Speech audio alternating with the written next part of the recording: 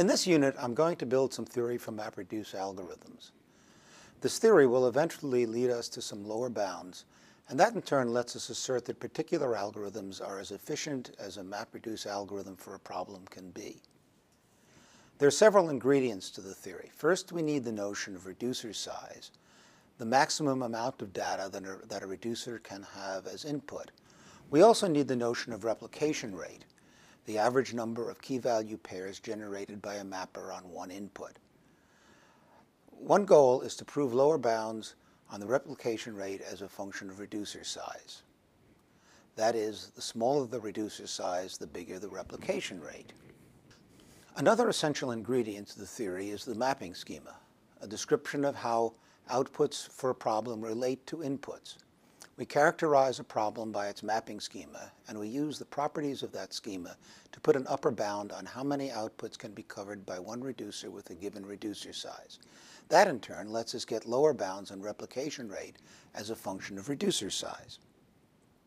We're now going to introduce a model that lets us discuss the best way to trade off communication for the number of reducers used.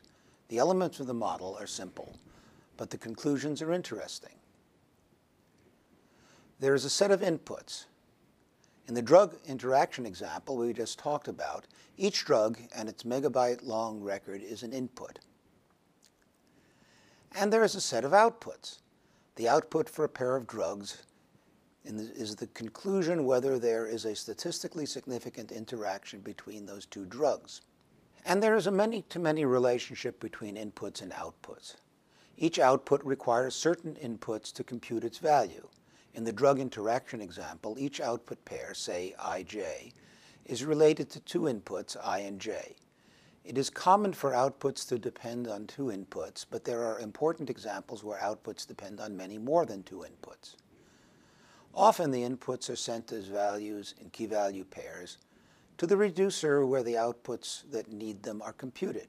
However, in other cases, the key-value pairs could be computed in some complex way from the inputs. We don't need to distinguish these cases. We connect an input to those outputs such that the mapper for that input creates some key-value pair necessary to compute that output. Here's what the many-to-many mapping looks like between inputs and outputs for the drug interaction problem with 4 inputs. In this case, there are 6 outputs, each corresponding to one of the 6 pairs of drugs. Here's an example where outputs depend on very many inputs. We want to multiply n by n matrices. There are thus 2n squared inputs, one for each of the elements of the 2 input matrices, and n squared outputs, one for each element of the result matrix. Okay, look at a single output, say in row I and column j. If you remember your matrix multiplication, you know that this one output is computed by taking the dot product of the ith row and the jth column. Thus, each output is related to 2n inputs. There's a subtlety in our model that is not apparent from the examples of drug interactions and matrix multiplication.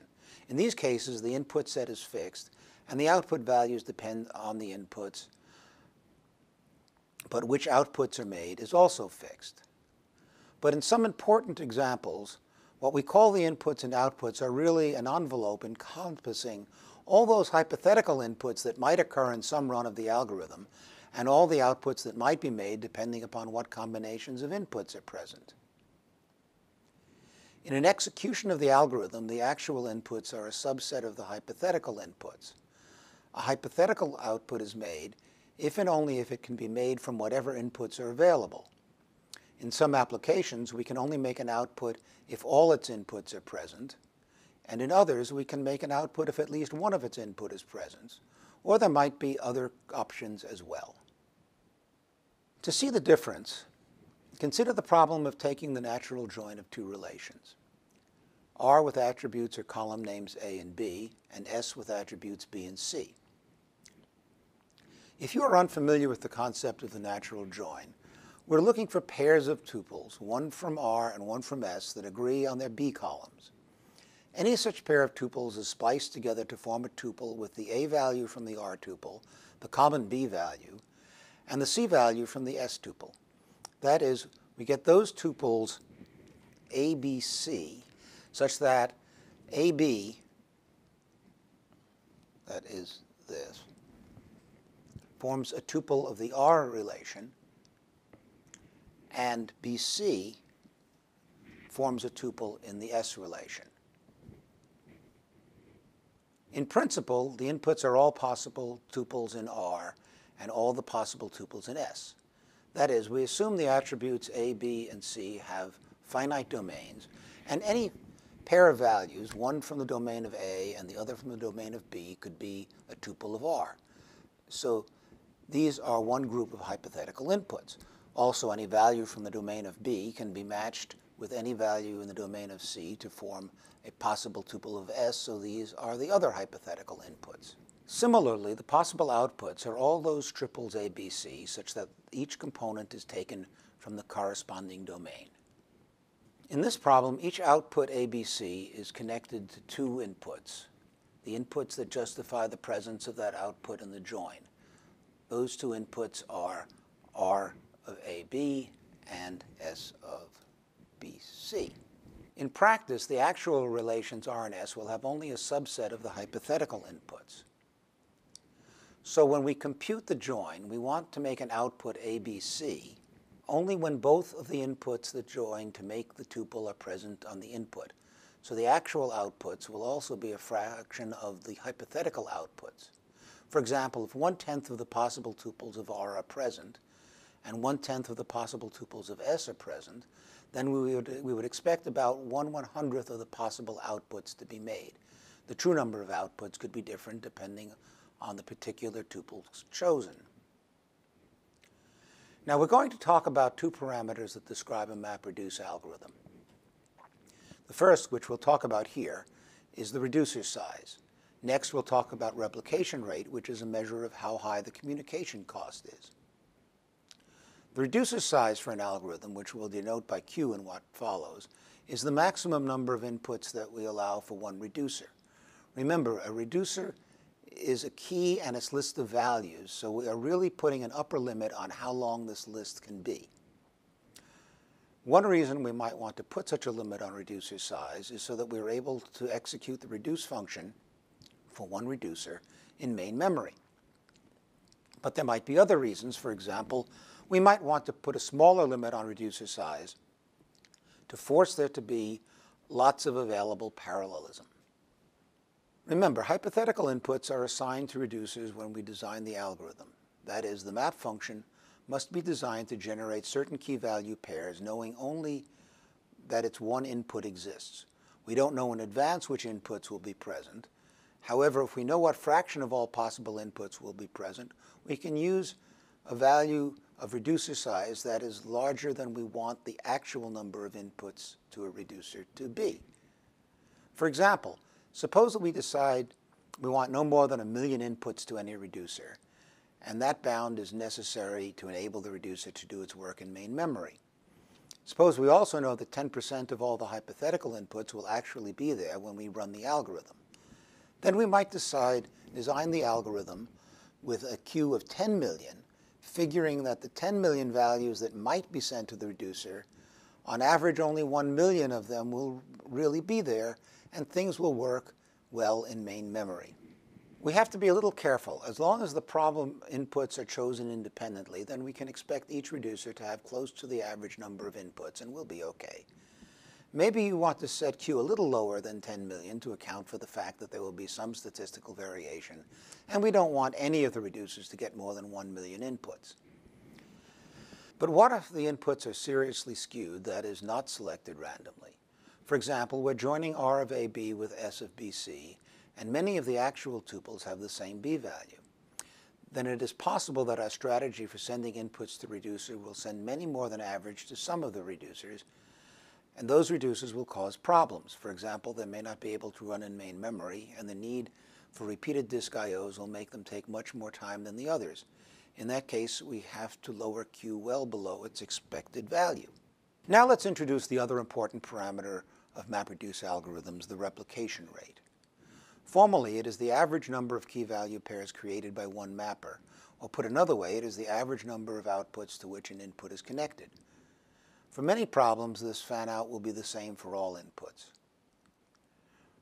We'll use R throughout the discussion to stand for the replication rate, and it helps to think of the replication rate as the communication cost per input. The relationship between reducer size and replication rate depends on the number of reducers we need and the input size. If there are p reducers, each receiving q inputs, and the number of inputs is capital I, then the replication rate will be pq divided by I. I should point out that I'm going to make a simplification here to avoid a substantial amount of mathematics. I'm assuming that each reducer has the same number of inputs, and that number is the maximum allowed, that is q. If some of the p reducers got fewer inputs, then the replication rate would be smaller, but usually we get the lowest possible replication rate for a given q by using reducers with exactly q inputs each. Let's see how R and Q relate for the drug interaction problem we discussed earlier. Let D be the number of drugs. In our example, we use D equals 3,000, but there's nothing special about that. Let's also suppose we divide the drugs into G groups of equal size, so each group consists of D over G drugs. A reducer corresponds to a pair of groups, so the number of inputs each reducer needs is twice the number of drugs in a group, or 2D over G. We can figure out the replication rate directly since each drug is sent to G-1 reducers, one reducer for each pair consisting of its group and one of the other groups. We'll assume G is fairly large, so we'll drop the -1 and just say the replication rate is G. Now we have R and Q in terms of G. We can eliminate G and get R equals 2D over Q. This is interesting. It says that the replication rate and reducer size are inversely proportional to each other. That makes a lot of sense. It says the more work we can throw on one reducer, and therefore the less parallelism we get, the smaller will be the communication cost. There might be some confusion with the relationship R equals PQ over I that we learned in the previous slide. Superficially, it looks like R grows in proportion to Q, not inversely. But P is also a variable here, and P is inversely proportional to the square of Q. We can see that the earlier equation for R holds as well if we substitute for PQ and I. P is G squared over 2, Q is 2D over G, and I is D. When you multiply these out, you get R equals G, which we knew from the analysis of what the mappers do. Actually, it's not G, it's G-1, but P isn't really G squared over 2. It's really G choose 2, or G times G-1 over 2. The approximations even out.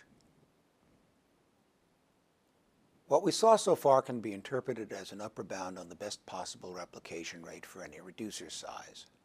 In general, when we give an algorithm and analyze its replication rate in terms of Q, we get an upper bound on the smallest possible R for that Q. Surely the smallest R cannot be greater than the actual R we get from the algorithm. However, to really understand MapReduce algorithms, we need to find lower bounds on R as a function of Q as well. The analogy would be sorting on a serial machine. We have algorithms like merge sort that take n log n time on input of size n. That's good to know, but it only becomes impressive because we also have an n log n lower bound on any algorithm that does general sorting. So what we want to address now is how one could go about proving that R cannot be less than a certain function of Q. In order to prove lower bounds and replication rate for a given problem, we need to be able to talk about every possible algorithm that solves a problem.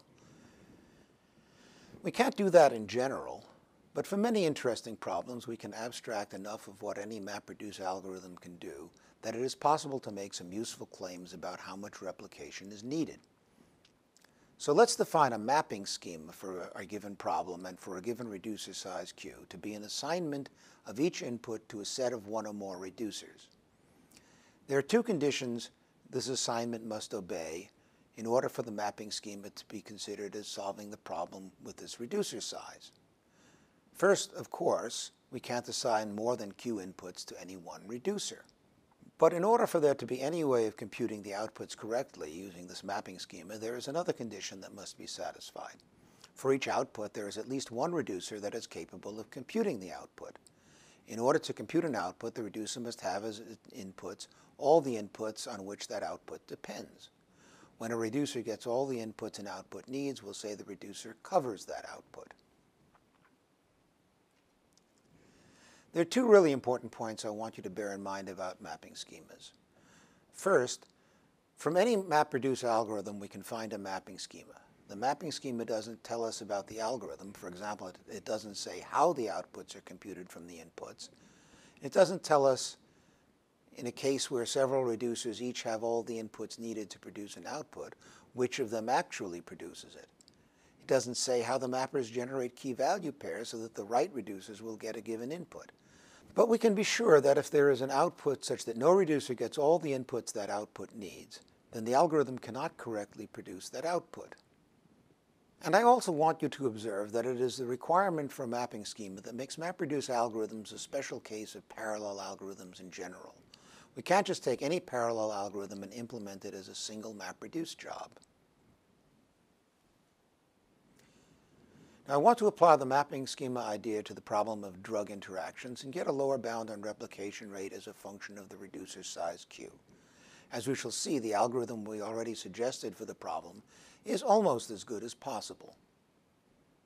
We'll again assume that there are d drugs to compare, and the limit on the reducer size is q. First, the critical observation in all lower bound proofs is to put an upper bound on how many outputs a reducer can cover. In this case, the reducer gets q drug records as inputs. The only outputs it can cover are the pairs of drugs that it has received. There are q choose 2 of these, which I'm going to approximate as q squared over 2. Technically, the exact number is q times q minus 1 over 2, but for large q, there is negligible difference. But among all the reducers, there are d choose 2 outputs that must be covered. Again, I'll approximate the choose 2 by squaring and dividing by 2. So there are approximately d squared over 2 outputs to cover somewhere. So if we divide the number of outputs by the number of outputs one reducer can cover, it's that, we get the minimum number of reducers that must exist. In this case, the number is d squared over q squared. The replication rate is the number of reducers, that's d squared over q squared, times the number of inputs per reducer, that's q, divided by the total number of inputs, which is d.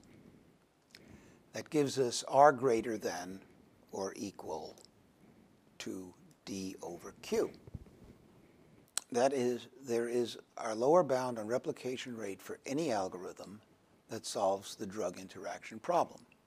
I should confess that I'm being a little sloppy here. I'm assuming that the algorithm has every reducer getting all q of the inputs it is entitled to. I should do a little more math and consider the possibility that different reducers get different numbers of inputs smaller than q. However, it doesn't matter in the end. We'll still get the same lower bound. Notice that the lower bound, r greater than or equal to d over q, is half the replication rate that the algorithm we described using G groups uses. If you check back to that discussion, you'll find that we had r equals g, the number of groups, and also q was 2d over g. If you turn this equation around, you get g equals 2d over q, or r equals 2d over q, since r and g are the same.